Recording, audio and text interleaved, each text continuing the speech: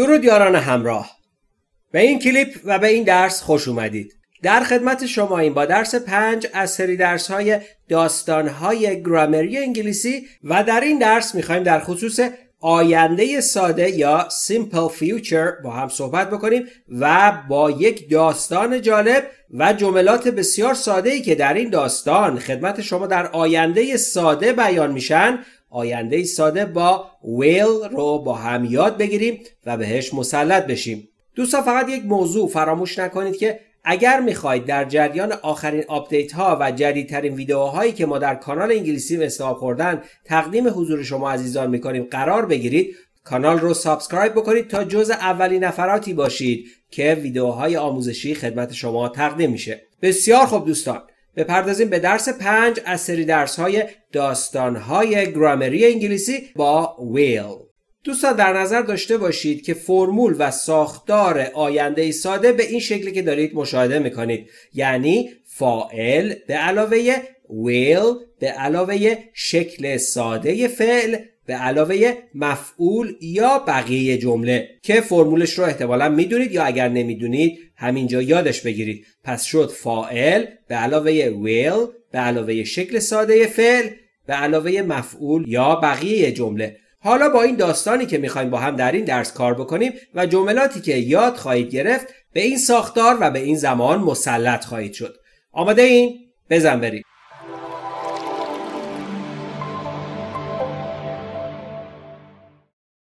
On Saturday, Katie will be 1 year old. On Saturday, Katie will be 1 year old. On یعنی در، Saturday یعنی شنبه، کیتی یعنی یه دختر کوچولو به اسم کیتی، will همونطور که گفتیم جزء فرمولمونه، برای بیان آینده ساده استفاده کردیم در اینجا. be یعنی شدن، one یعنی یک، year یعنی سال، old یعنی سن. 1 year old یعنی یک ساله. Katie will be یعنی کیتی خواهد شد. دقت بکنید در زمان آینده است. کی خواهد شد؟ On Saturday در شنبه. Katie will be کیتی خواهد شد 1 year old. On Saturday Katie will be 1 year old. On Saturday در شنبه Katie will be 1 year old. کیتی یک سال خواهد شد، یک ساله خواهد شد. On Saturday Katie will be 1 year old. در یک شنبه کیتی یک ساله خواهد شد. پس معلومه که تولد کیتی کوچولوه و داستان ما در مورد تولد کیتیه. حالا نوبت شماست. برای اینکه خوب یاد بگیرید همین جمله رو در قسمت کامنت بنویسید و وقتی که نوشید با صدای رسا یک بار تکرار بکنید عزیزان. On Saturday Katie will be 1 year old. On Saturday, Katie will be 1 year old.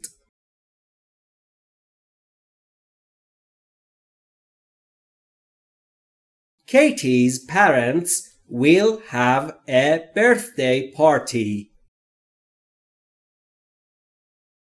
Katie's parents will have a birthday party. Katie که یعنی همین کیتی کوچولو، آپاستروفی اس برای مالکیت استفاده شده. Parent یعنی والد، parents یعنی والدین. Katie's parents یعنی والدین کیتی. Will have یعنی خواهند داشت. Have یعنی داشتن. Will have یعنی خواهند داشت. چی خواهند داشت؟ A birthday party. پارتی یعنی مهمانی یا پارتی. Birthday یعنی تولد. A birthday party یعنی یک جشن تولد. Katie's parents یعنی والدین کیتی will have خواهند داشت a birthday party یک جشن تولد.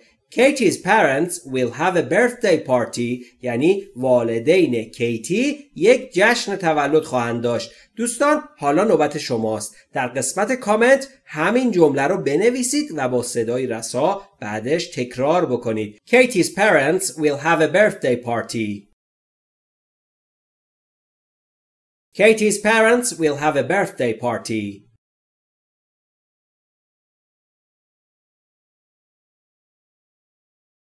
The party will begin at noon on Saturday. The party will begin at noon on Saturday.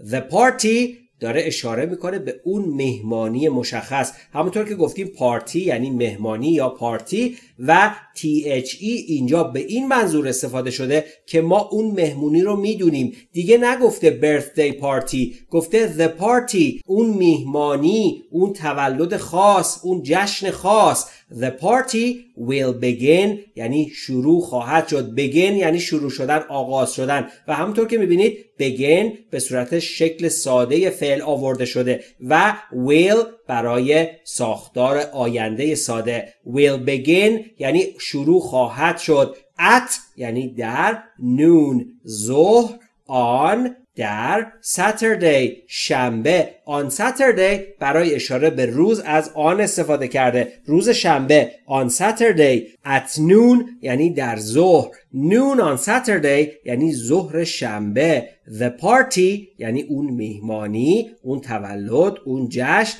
will begin شروع خواهد شد. at noon در ظهر. on Saturday در شنبه. حالا نوبت شماست که این جمله رو در قسمت کامنت بنویسید. The party will begin at noon on Saturday. The party will begin at noon on Saturday.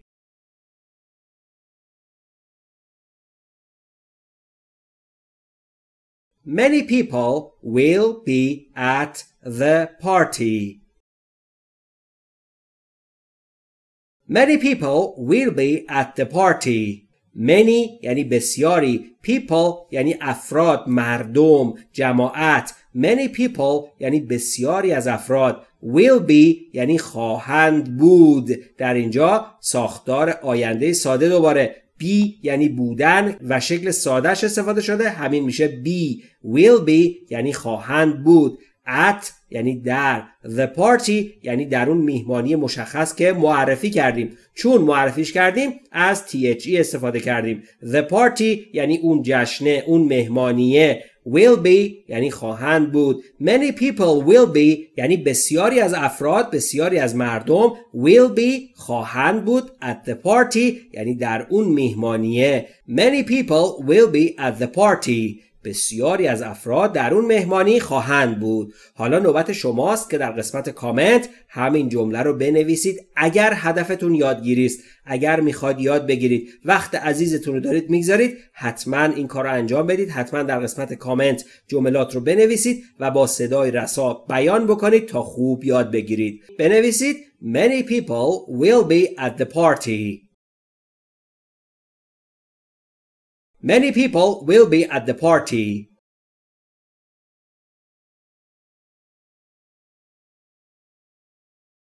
Katie will have so much fun. Katie will have so much fun. Katie یعنی همین خانم کوچولوه. Katie will have یعنی خواهد داشت. have یعنی داشتن و به شکل ساده اومده. will یعنی خواهد. will have یعنی خواهد داشت. so یعنی این چنین. much یعنی بسیاری. so much یعنی بسیار زیاد. fun یعنی فان، تفریح، خوشگذرونی. so much fun یعنی کلی خوشگذرونی، کلی تفریح. Katie will have so much fun یعنی کیتی کلی خوشگذرونی خواهد داشت، کلی تفریح خواهد داشت. حالا نوبت شماست. اگر هدفتون یادگیری است، همین جمله رو در قسمت کامنت بنویسید و با صدای رسا تکرار بکنید. Katie will have so much fun. Katie will have so much fun.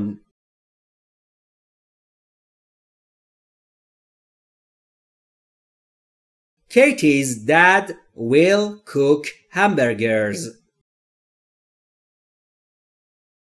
Katie's dad will cook hamburgers. Katie یعنی همین خانم کیتی، همین خانم کوچولو. Katie's dad apostrophe s بعد از کیتی برای مالکیت آورده شده و Katie's dad یعنی بابای کیتی. will cook یعنی خواهد پخت. will برای بیان ساختار در آینده و cook یعنی پختن و cook فعل جمله است که در این ساختار به صورت شکل ساده آورده شده، یعنی پختن. همبرگر یعنی همبرگر که بلدین. همبرگرز یعنی همبرگرها. Katie's dad یعنی بابای کیتی will cook خواهد پخت hamburgers همبرگرها رو. Katie's dad will cook hamburgers یعنی بابای کیتی همبرگرها رو خواهد پخت. حالا نوبت شماست. در قسمت کامنت همین جمله رو بنویسید. Katie's dad will cook hamburgers. Katie's dad will cook hamburgers.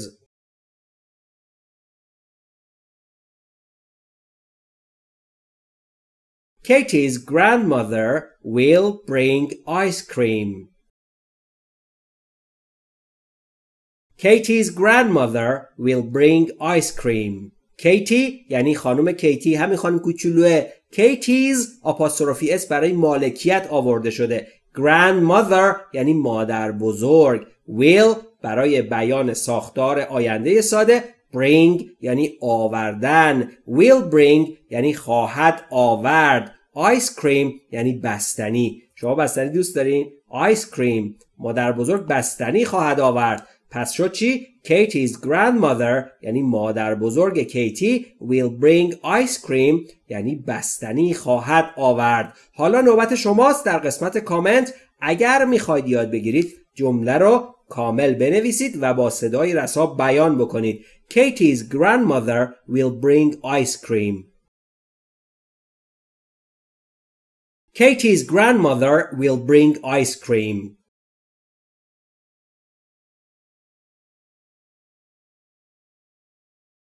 Katie's aunt will bake a cake. Katie's aunt will bake a cake. کیتی خانم کیتی همین خانم کوچولوه. Katie's آپاستروفی اس گرفته برای مالکیت. aunt یعنی عمه یا خاله. حالا ما اینجا میگیم عمه. aunt یعنی عمه. Katie's aunt یعنی عمه کیتی. will bake یعنی خواهد پخت. طبخ خواهد کرد. bake یعنی پختن، طبخ کردن. will bake یعنی طبخ خواهد کرد، خواهد پخت در زمان آینده. a cake یعنی یه دونه کیک. Katie's aunt will bake a cake یعنی عمه کیتی یک کیک خواهد پخت. حالا نوبت شماست. در قسمت کامنت اگر هدفتون یادگیری است همین جمله رو بنویسید و با صدای رسا تکرار بکنید عزیزان. Katie's aunt will bake a cake. Katie's aunt will bake a cake.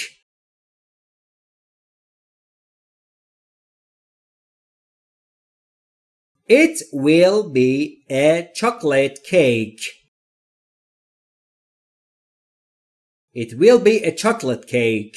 It will be یعنی آن خواهد بود. It یعنی آن. اشاره میکنه به چی؟ به جمله قبلمون. در جمله قبل گفتیم a cake یک کیک. حالا اینجا از it برای اشاره به اون استفاده کرده. it یعنی آن و در اینجا اشاره میکنه به اون کیکه که عمه کیتی قراره براش بپزه. will be یعنی خواهد بود. a chocolate cake یعنی یک کیک شکلاتی. chocolate یعنی شکلات. کیک یعنی کیک. a chocolate cake یعنی یک کیک شکلاتی. It will be a chocolate cake یعنی اون یک کیک شکلاتی خواهد بود. یعنی کیکی که عمه کیتی میخواد بپزه یک کیک شکلاتیه. حالا نوبت شماست. در قسمت کامنت همین جمله رو بنویسید. It will be a chocolate cake.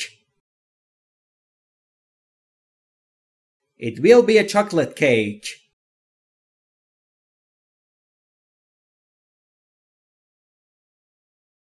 Katie will love her cake. Katie will love her cake. کیتی یعنی همین دختر کوچولوی داستان ما. will برای بیان آینده. love یعنی عاشق بودن، خیلی دوست داشتن. her یعنی مال اوی مؤنث. در مورد کی داره صحبت میکنه؟ کیتی. یه دختر کوچولو به اسم کیتی. پس از her استفاده میکنیم یعنی مال او. her cake یعنی کیک اوی مؤنث. کیک کیتی. Katie will love یعنی کیتی دوست خواهد داشت، عاشقش خواهد بود. چی رو؟ her cake کیکش رو. Katie will love her cake یعنی کیتی عاشق کیکش خواهد بود. کیکش رو دوست خواهد داشت. حالا نوبت شماست. اگر میخواید خوب یاد بگیرید و مسلط بشید همین جمله رو در قسمت کامنت بنویسید و با صدای رسا تکرار بکنید. Katie will love her cake. Katie will love her cake.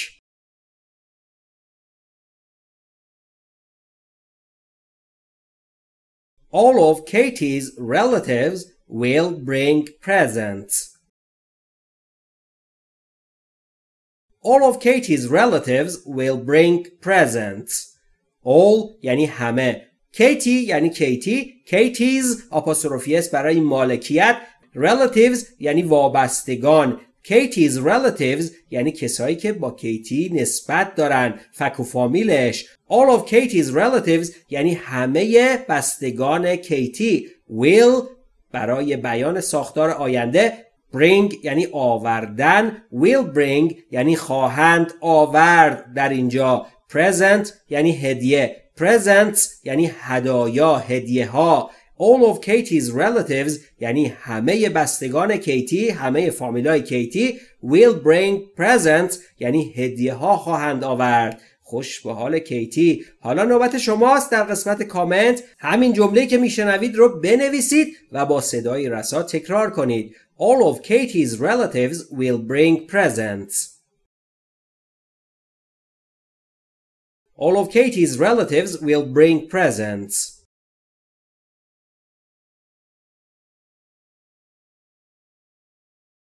Katie will open her presents after lunch. Katie will open her presents after lunch. Katie یعنی همین خانم کوچولوی داستان ما. Will برای آینده. Open یعنی باز کردن. Will open یعنی باز خواهد کرد. چی رو؟ Her presents. Present یعنی هدیه. Presents یعنی هدایا. Her presents یعنی هدایایش. After یعنی بعد از. Lunch یعنی نهار. After lunch یعنی بعد از نهار. Katie will open her presents after lunch یعنی کیتی هدایایش را بعد از نهار باز خواهد کرد. دوستان حالا نوبت شماست. در قسمت کامنت اگر هدفتون یادگیری است همین جمله رو بنویسید و با صدای رسا تکرار بکنید. Katie will open her presents after lunch. Katie will open her presents after lunch.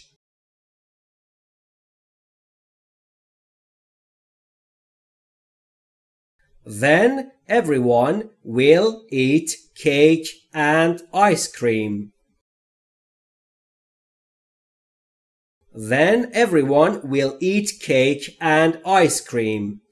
Then یعنی سپس. آنگاه کاما گذاشته یه مکس میکنیم. Everyone یعنی هر فرد، هر شخص. Will eat یعنی خواهد خورد. Cake که گفتیم یعنی کیک. And یعنی و. Ice cream یعنی بستنی. Cake and ice cream یعنی کیک و بستنی. Will eat یعنی خواهد خورد. Then everyone will eat cake and ice cream. Then آنگاه. سپس. Everyone will eat cake and ice cream یعنی آنگاه سپس هر فرد کیک و بستنی خواهد خورد. نوش جونشون. حالا نوبت شماست. این جمله‌ای که میشنوید رو در قسمت کامنت بنویسید اگر هدفتون یادگیری است و با صدای رسا تکرار بکنید عزیزان. Then everyone will eat cake and ice cream. Then everyone will eat cake and ice cream.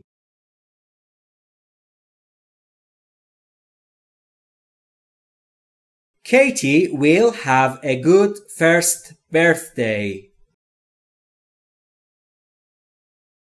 Katie will have a good first birthday. Katie یعنی خانم کوچولو. Will have یعنی خواهد داشت. A یعنی یک. آرتیکل A برای اشاره به یک. Good یعنی خوب. First یعنی اولین یا اول. Birthday یعنی تولد. First birthday یعنی اولین تولد. A good first birthday یعنی اولین تولد خوب. Katie will have a good first birthday یعنی کیتی اولین تولد خوبی خواهد داشت. حالا نوبت شماست در قسمت کامنت همین جمله رو بنویسید اگر هدفتون یادگیری است و البته با صدای رسا تکرار و بیان بکنید. Katie will have a good first birthday.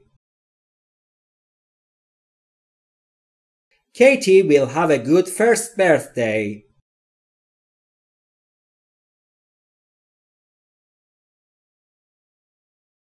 Katie will love her birthday party. Katie will love her birthday party. Katie همین خانم کوچولو will یعنی خواهد و برای بیان ساختار آینده ساده love یعنی عاشق بودن، خیلی دوست داشتن. will love یعنی دوست خواهد داشت. her یعنی مال اوی مؤنث. birthday party یعنی میهمانی تولد. Katie will love her birthday party یعنی کیتی جشن تولدش رو، مهمانی تولدش رو دوست خواهد داشت. در زمان آینده ساده داریم بیان میکنیم و حالا نوبت شماست که همین جمله رو که قراره بشنوید در قسمت کامنت بنویسید اگر هدفتون یادگیری است و البته با صدای رسا تکرار بکنید. Katie will love her birthday party. Katie will love her birthday party.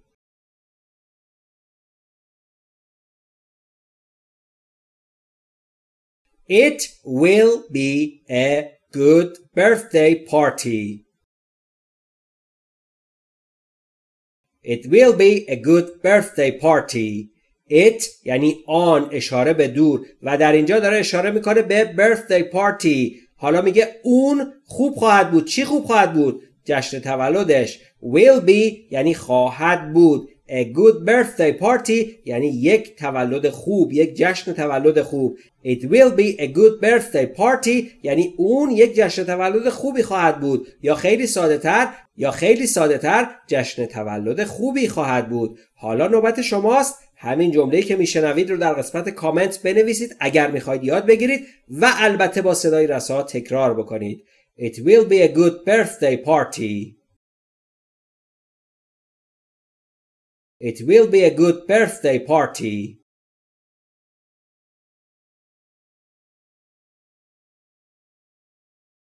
Everyone will enjoy the party.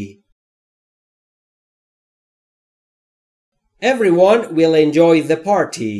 Everyone یعنی هر فرد یا همه. will برای بیان ساختار آینده. enjoy یعنی لذت بردن. will enjoy یعنی لذت خواهد برد. the party یعنی اون مهمانی مشخص. چی رو داریم میگیم؟ جشن تولد کیتی رو. everyone will enjoy the party یعنی هر فرد یا هر کس از جشن تولد لذت خواهد برد. و حالا نوبت شماست در قسمت کامنت همین جمله رو بنویسید اگر هدفتون یادگیری است و البته با صدای رسا تکرار و بیان بکنید. Everyone will enjoy the party. Everyone will enjoy the party.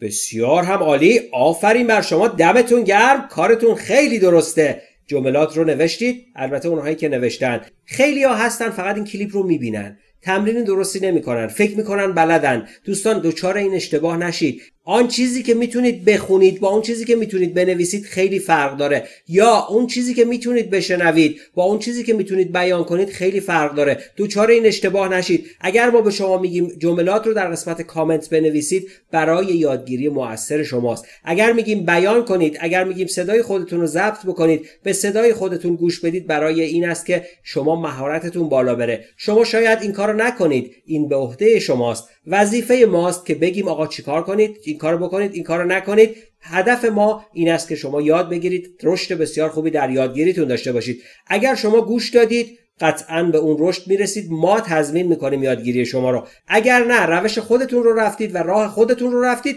دقیقاً به همین جایی که هستید میرسید. پس لطفاً طبق روش هایی که گفته میشه تمرین و استفاده بفرمایید از درس ها تا یادگیری موثر و مفیدی داشته باشید. حالا میخوایم چیکار کنیم؟ یک کار چالشی. میخوایم یک بار داستان رو با سرعت کند با همدیگه بخونیم. حالا شما باید چیکار کنید؟ باید صدای خودتون رو ضبط کنید. با موبایلتون کلی هزینه موبایلتون کردید. یه دستگاه دیجیتال دستتونه، میتونه کلی کار انجام بده برای شما. الان میتونید صدای خودتون رو ضبط بکنید. یک بار با سرعت کند بخونیم داستان رو و خودمون رو محک بزنیم. آماده اید؟ بزن بریم.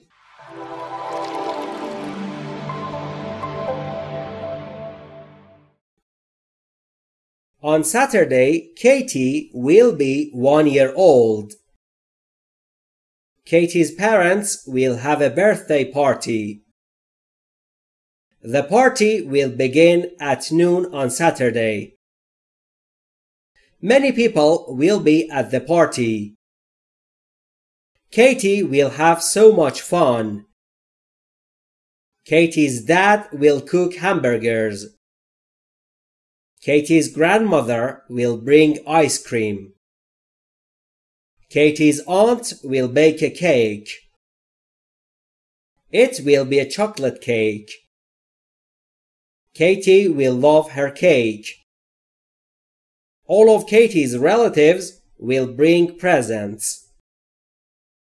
Katie will open her presents after lunch.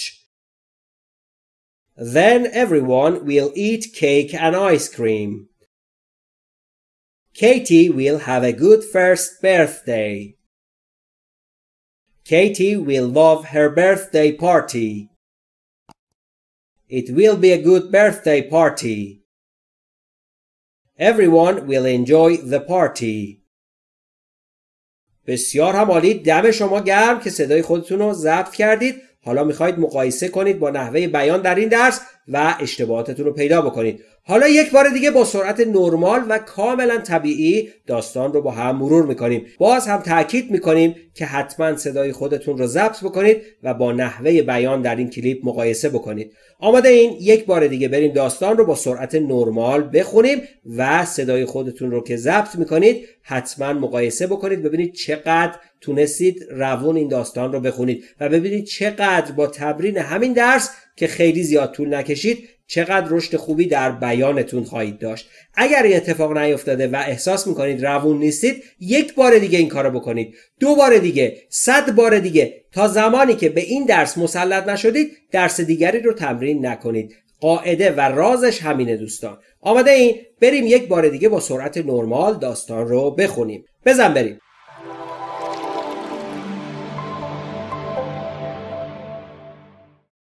On Saturday, Katie will be 1 year old.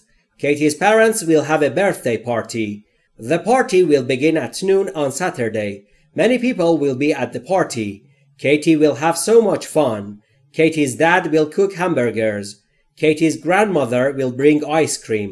Katie's aunt will bake a cake. It will be a chocolate cake. Katie will love her cake. All of Katie's relatives will bring presents. Katie will open her presents after lunch. Then everyone will eat cake and ice cream. Katie will have a good first birthday. Katie will love her birthday party. It will be a good birthday party. Everyone will enjoy the party.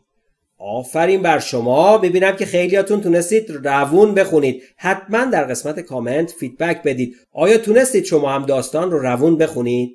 حتما در قسمت کامنت بگید که من تونستم داستان رو روون بخونم یا دست کم رشد بسیار خوبی در یادگیریم داشتم. دوستان فراموش نکنید طبق روشی که بهتون میگیم حتما تمرین و استفاده بفرمایید تا رشد خوبی در یادگیریتون داشته باشید. بسیار خوب دوستان، به انتهای درس 5 از سری درسهای داستانهای گرامری انگلیسی که در مورد آینده ساده بود رسیدیم.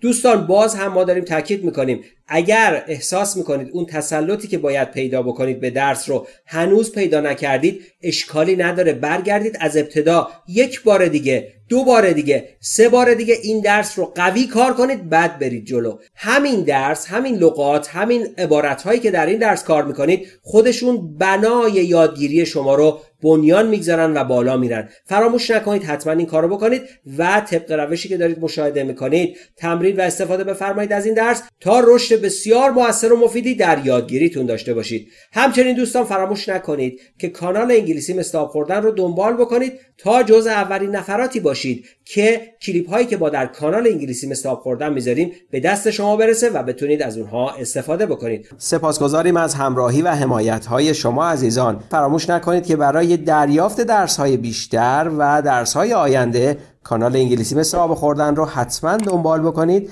و به دیگران هم معرفی بکنید. بی نهایت سپاسگزاریم از همراهی شما عزیزان. خوش باشید.